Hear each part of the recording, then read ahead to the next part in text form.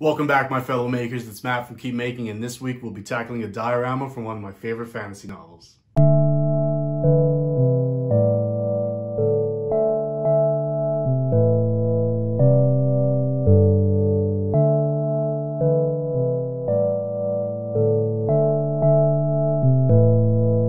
Shall we begin? So we'll start off with the base here. I'm using this cheap photo frame, some cardstock, XPS, and styrofoam, and then I'm sticking it all together with some hot glue.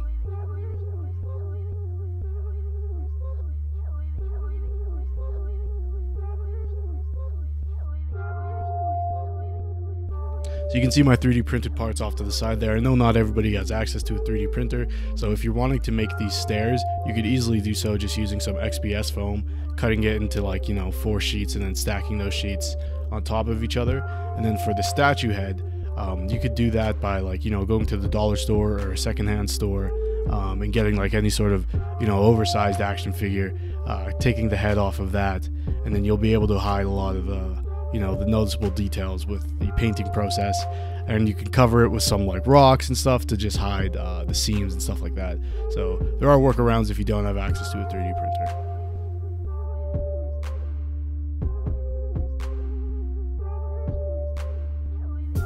Building up the plateau is pretty easy. I'm just using XPS foam and then styrofoam over top, making sure they're sort of close enough to the edge. You want them shorter, if anything. Don't have them overhanging, and then we can clean it up later with a filler. So moving on to the rocks here, these are just Woodland Scenics rocks I cast with DAP casting plaster. A little bit stronger than something you'd get at an art supply store, and you can find it at most hardware stores. But whatever you have access to will work fine. Just drying times and rigidity of the cast will change depending on what product you use. So I just put these roughly where they need to go. Any excess, I'm scoring the back, and then you go over that a few times and you'll be able to snap it clean off like you see there.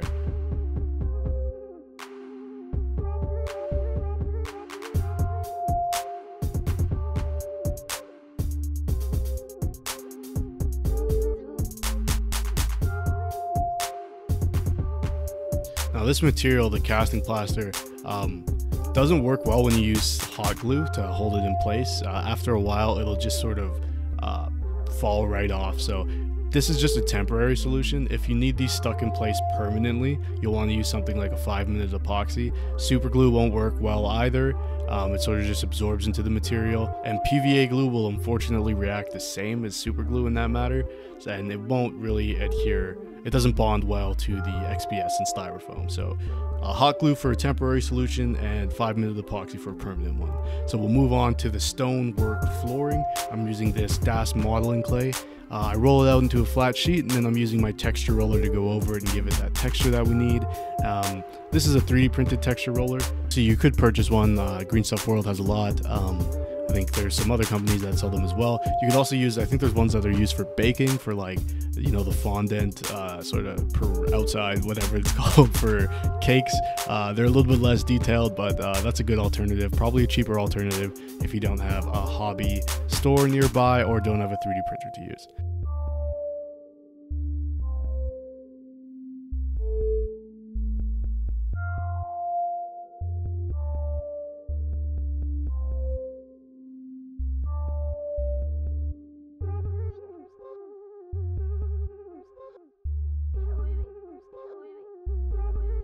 Keep in mind, if you're working with the clay wet, as the way I am here, you don't want to adhere things directly to it. You'll probably end up with some adhesion issues, so make sure you're cutting out the hole where the piece will apply to the styrofoam, and make sure it's clear so that you can do so.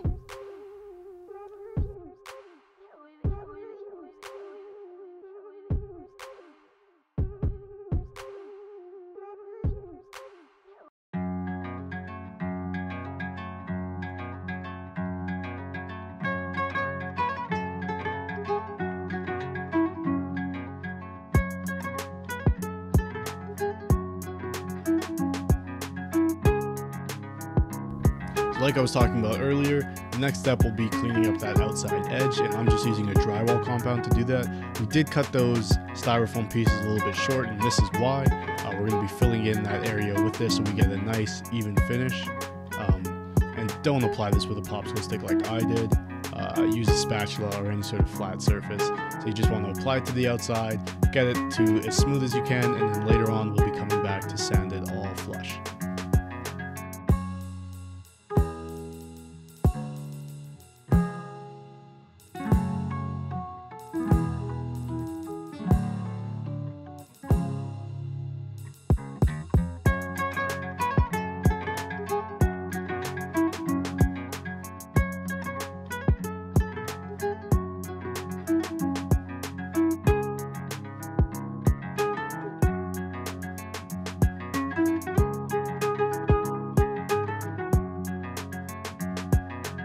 And the last bit is I'm adding a little bit of extra XPS foam, and this will help to build up the rubble later on.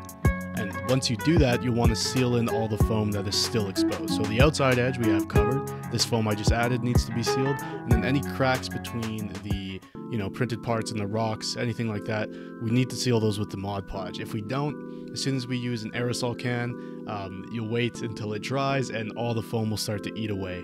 And so you don't want that. That is bad news, bears.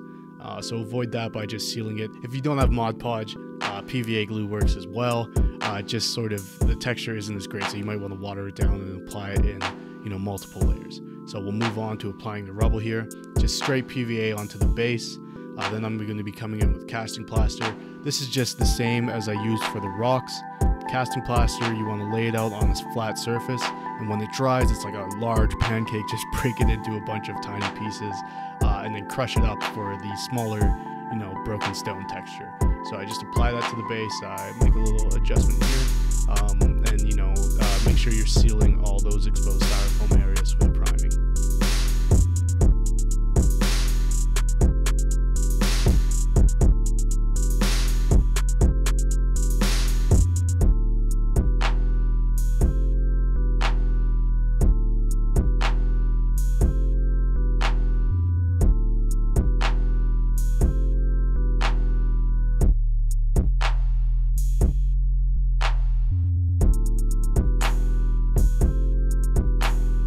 So the great thing about this casting plaster is that it's super absorbent, and so to seal it all together, you just want to spray it down with some water and then apply PVA glue directly into it, and that'll sort of bind all the pieces together. You want to be careful though where you have the smaller broken pieces. The PVA, if you apply it too thick there, it might obscure some of that detail and just sort of make it into like a blob, really.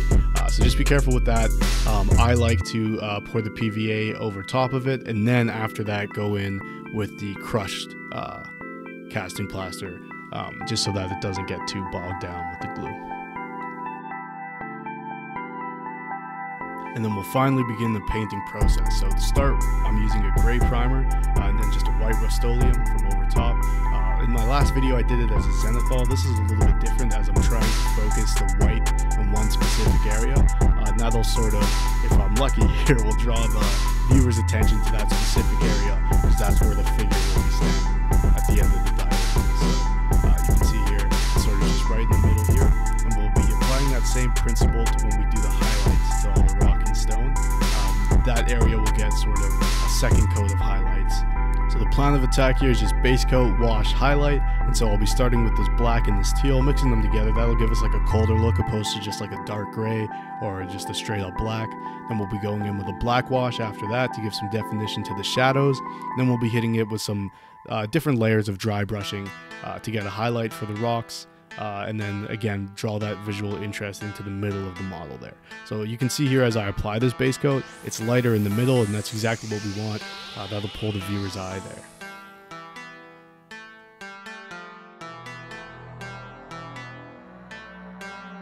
Now I can't stress this enough, do not go and buy like Game Workshop's Nuln Oil or any sort of black wash you would use for painting miniatures to do your terrain. You're gonna waste a lot of money doing it that way. You can just simply water down some black paint and achieve sort of the same effect on your terrain pieces. You don't need to use the out of the bottle black wash. So apply the black wash all over the base, and then where it pulls up a little bit too much, I'm using a paper towel to sort of pull it back a little bit, and then we'll move on to the dry brushing.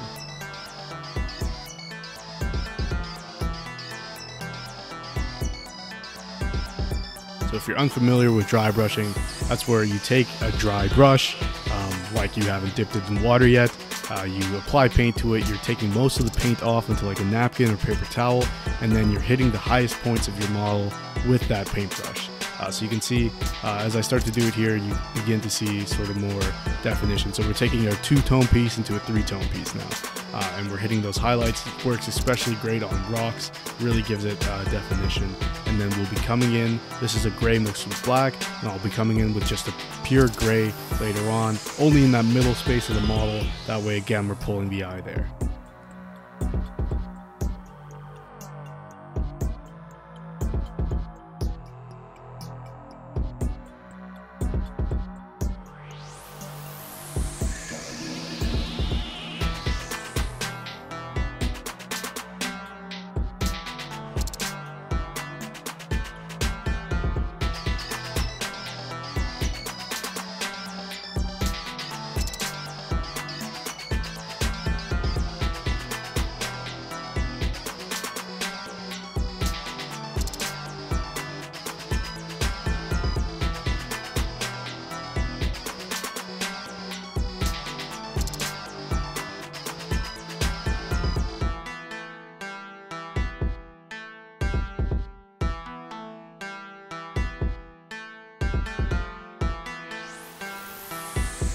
So last week was the Unholy Guacamole, and this is the Snow My Goodness treatment for Baby Let's Go. Soft flake snow from Wooden Scenics, PVA glue, white acrylic paint, and super gloss heavy gel from Liquitex. If you don't have the super gloss heavy gel, you want to have something that is gloss in there. Snow does have a natural reflectivity, and it's wet, so you want to have some sort of gloss in there. That's the important part here. There's no ratio. I live in Canada, so I mixed it till it looked like outside. If you don't, just use some reference material. And you'll just want to mix this up until it feels right and you know, is thin enough to apply but thick enough to hold its shape, if that makes sense. Like this. Nice. So if it's a little bit too thick when you mix it, just add some water to make it a little bit more fluid, and then I'm just using a cheap old brush to apply it to the base.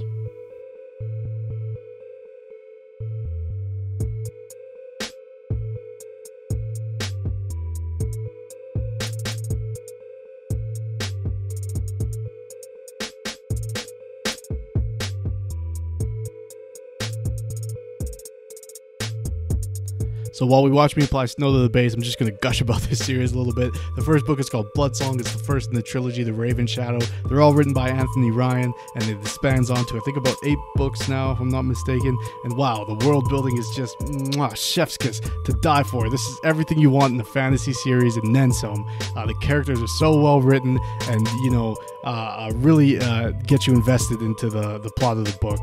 I can't recommend this enough. 10 out of 10.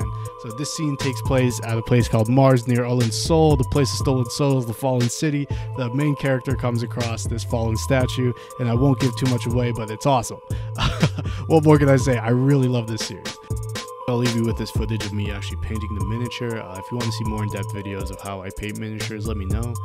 But there are other great channels out there that do the same thing, where I learned how to paint miniatures. I spend most of my time painting the cape on this figure because the cape is sort of signifying of this character's faction that they represent.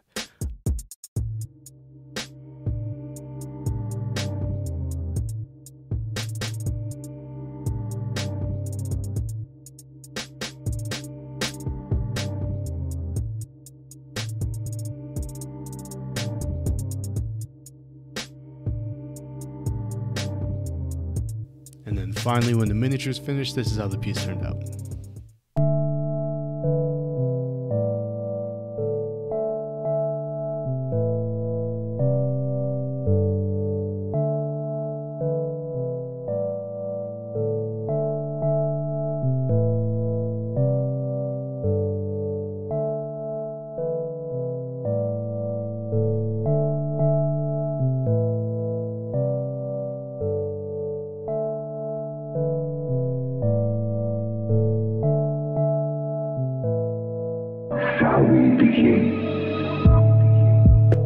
That'll do it for today's episode. Thank you so much for checking out this video, and if you liked it, hit the thumbs up button. Let me know down in the comments what builds you want to see me tackle next, and make sure you're subscribed to the channel so that when those videos do release, you're notified. Whether inspired by somebody else's creation or creating original things for yourself. Keep making.